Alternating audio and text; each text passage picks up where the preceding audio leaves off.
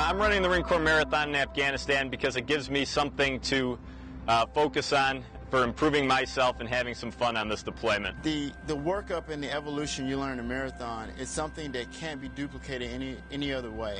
I've pretty much never ran long distance before. I've done a couple 5Ks.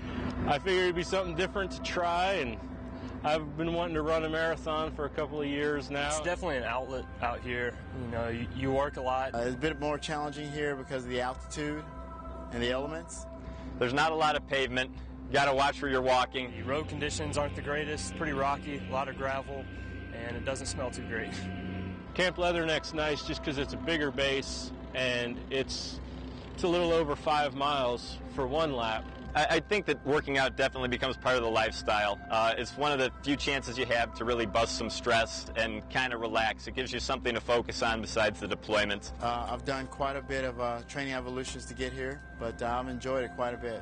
I guess my message to the people running the marathon back home would be, just when you hit that wall during your race, just think about that Marine that's outside the wire, and when he hits his wall, he can't quit, so neither should you. I'm Master Sergeant Joel Whitmore. My name's Lieutenant Christopher Piercy. First Lieutenant Padriac approved. Hi, I'm Gunnery Sergeant Jonathan Stansel, and I'm running the Marine Corps Marathon at Camp Leatherneck, Afghanistan.